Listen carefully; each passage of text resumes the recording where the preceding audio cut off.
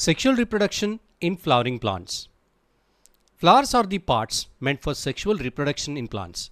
They attract pollinators with their colors, scents, and shapes. In this video, we are going to see the formation and development of flowers. Now let's see the formation of flower. We all know that a flower is formed from a bud. A bud, it grows, develops into a flower. But from where does this bud come from? It comes from meristematic tissue. But which factors trigger these changes? Change of meristem to bud and bud to flower. Here we have three factors. They are sunlight, temperature, and hormones.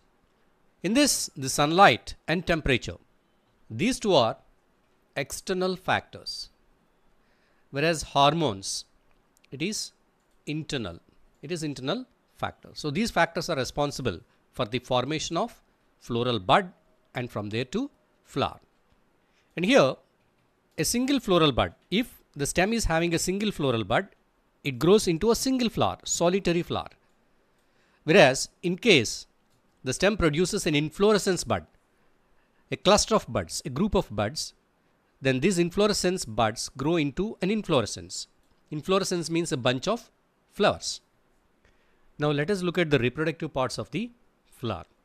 So bisexual flowers, they contain male and female reproductive parts. Androecium, this is the male reproductive part of the flower, and gynoecium is the female reproductive part. So androecium, it consists of stamens. Androecium consists of stamens. Each stamen is made up of two parts, anther and filament. This is the filament. So anther and filament. It makes a stamen. So all the stamens together called as androecium. And next female part, that is gynoecium. Gynoecium, it consists of pistil. Some flowers will have only one pistil. Some flowers will have many pistils. Many pistils. So this is one pistil, many pistils. Here we have only one pistil. Let us see the parts of the pistil. The top of the pistil is stigma, and the long tube that is extended downwards, that is style. And here at the bottom, it has got the ovary, and these ones are called as ovules. So this is the female reproductive part of the flower. Now let us see the reproductive parts of the flower. Now let us look at the male reproductive part. Male reproductive part of the flower is called androecium. Androecium means all the stamens. So each stamen consists of two parts, that is anther and filament. Here we can see that anther and filament. If we look at the structure of the anther, anther is bilobed. It has got two lobes. We can see here, if you draw a line like this, here this is one lobe and this is one lobe. And each lobe contains two theca. Here we can see this is one theca, this is another theca. So each lobe contains two. Two here, two here. Total 4 theca are present. So here in the theca we can see that microsporangium. This is the microsporangium. Microsporangium. So this microsporangium. So here each microsporangium turns into a pollen sac. So in an anther there will be total 4 pollen sacs. So this microsporangium, it develops into pollen sacs. Now let's see the filament. The filament, it is attached to the thalamus in some flowers. It is attached to the thalamus here. But in some flowers, the filament of the stamen is attached to the petal. It attaches to petals in some flowers. Next we have the microsporangium. So let us see what are the different types of cells present inside this microsporangium, cells inside the anther. So this microsporangium, and this is the location, we have taken this particular section of this microsporangium. It is enlarged here. Here we can see the different layers of cells in this. So this microsporangium, it has got 4 layers of cells that are protecting the inner sporogenous tissue. This is the sporogenous tissue inside. This particular one is the sporogenous tissue. And this tissue is protected by 4 layers of different cells. See the outermost layer, that is epidermis, that is one. Epidermis, the outermost layer, it gives protection to the inner cells. And second one, endothecium. Second one is endothecium. So this is which is highlighted in the green color. That is endothecium. It supports dehiscence, opening of the anther. So when the pollen grains are completely formed and when it is ready to split and open, so that splitting is called as dehiscence, and for that purpose this endothecium is useful. And the next one, middle layers, that is 3 middle layers. They provide additional protection and support. That is the function of middle layers. And next one, fourth one, tapetum. Tapetum, it nourishes the developing pollen grains. So here the pollen grains will be formed, and so this tapetum, it nourishes the pollen grains. The tapetum has got different features. It has got dense cytoplasm. The cytoplasm is very dense, and they have got more than one nucleus. Here we can see 2 nuclei. So these tapetal cells, they have dense cytoplasm and they have more than one nucleus, and this layer provides nourishment to this inner sporogenous tissue. So this sporogenous tissue is protected by 4 layers. They are the epidermis, endothecium, middle layers and tapetum. So this sporogenous tissue, it has group of cells called as pollen mother cells. All these cells are called as pollen mother cells. Pollen mother cells. They are also called as microspore mother cells. They are also called as microspore mother cells. PMC, pollen mother cell, or microspore mother cell. So these cells, they develop into pollen grains. So that process, the process in which pollen grains are formed from these pollen mother cells, is called as microsporogenesis. Microsporogenesis is the process in which the microspore mother cells, they develop into pollen grains. Now let us see the formation of pollen grains. So what is this process called as? Microsporogenesis. This is the process in which the pollen grains are formed. So here, this is the sporogenous tissue of the microsporangium. This whole thing is the microsporangium, and here these cells are sporogenous tissue, and this is pollen mother cell. So we have taken one cell out here, pollen mother cell. This is also called as microspore mother cell.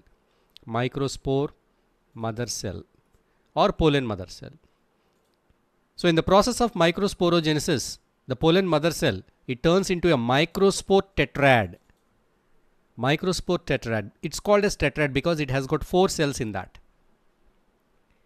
So this transformation takes place by meiosis cell division. So here the meiosis cell division takes place, and one pollen mother cell gives rise to 4 microspores.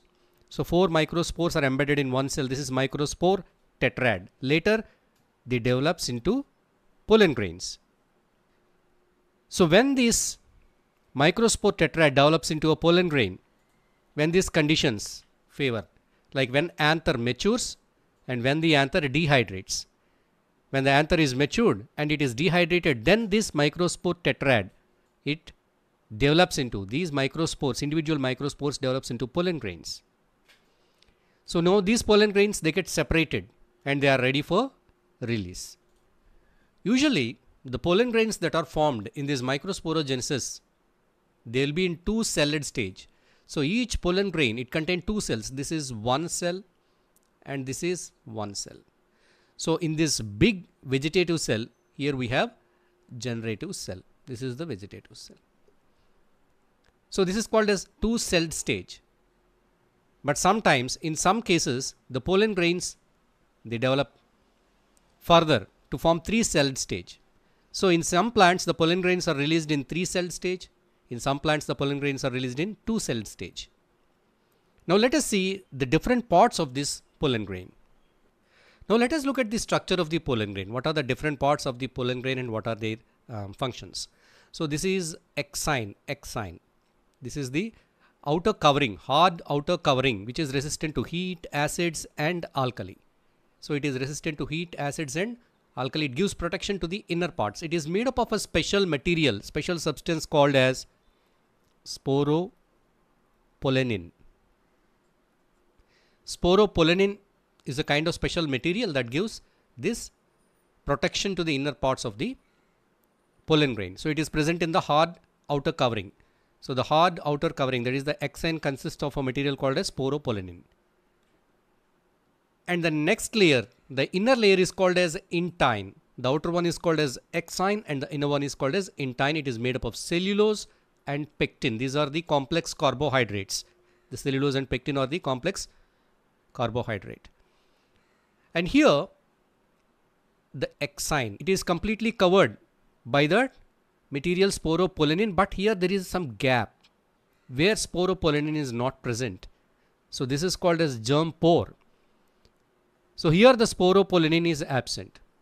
Why it is absent here? Because when the pollen grain germinates, this is the location from which the pollen tube is produced out. So we know that the pollen tube is produced out to deposit the male cells into the female reproductive part. So the pollen tube generation takes place at the germ pore. So exine, intine and germ pore. Let us say the inner components. So the pollen grain has got two cells. This is the two-celled stage of a pollen grain. It has got two cells. One vegetative cell and two generative cell. So the vegetative cell is big. It is big. And the vegetative cell, it has got a vegetative nucleus which is bigger in size and irregularly shaped. So we can see that the nucleus is irregularly shaped and it is bigger in size. And the vegetative cell, it is bigger in size and it has got abundant food reserve. It has got food reserve. And the second cell present in this pollen grain is generative cell. Generative cell is in spindle shape. We can see that this cell is in spindle shape and it is floating in the cytoplasm of the vegetative cell. So the generative cell is floating in the vegetative cell. So here in the pollen grain we see two cells, one vegetative cell and the other one is generative cell. So this is the structure of pollen grain. So now let us see the problems and uses with the pollen grains. So pollen grains are very important for the fertilization. They are the male gametes that helps in the sexual reproduction of the flowering plants. But there are some problems and there are some general uses with the pollen. Let us see what are those. So the problems are respiratory allergies. These pollen grains are very minute, and when certain people breathe these pollen grains, they irritate their respiratory tissues and cause respiratory allergies and conditions like asthma and bronchitis, so which leads to sneezing and coughing, and such kind of health issues are caused by this pollen. And there are certain uses also with this pollen. In Western countries, the pollen is used as a food supplement. They claim there are so many health benefits from this pollen, and they consume the pollen for immunity and for better athletic performance. They use the pollen for race horses for a better performance. Mostly they are used in the Western countries in the form of powder, in the form of pills and syrups. They use the pollen as the supplements. These are the uses of the pollen grains. Now let's see the viability of the pollen grains. What is this viability? Viability of pollen means the capability of pollen to get mature and then fertilize. The capability of the pollen to get mature and then fertilize. So the pollen grains, they'll have the capability to fertilize, but there is certain limit, time duration for that. So that is called as viability duration. So after that duration, the pollen is not active. It cannot fertilize. So what is the viability duration of pollen? It is different in different species. For example, in rice and wheat, it is 30 minutes. Whereas in plants, Solanaceae and Rosaceae and Leguminosae, in these cases, it is for few months. For few months. That is the viability duration of pollen. But however, the pollen grains can be stored for long term, that is for years, by using cold storage, storage of pollen in liquid nitrogen, cryogenic. So the pollen grains, when they are stored at minus 196 degrees Celsius, at this temperature, they can be stored for years. So this is about the viability and storage of pollen grains. Thanks for watching. Please like the video. Please share this video with your friends. Please subscribe to Grade Booster channel. Press the bell icon to get all the latest updates. Check the description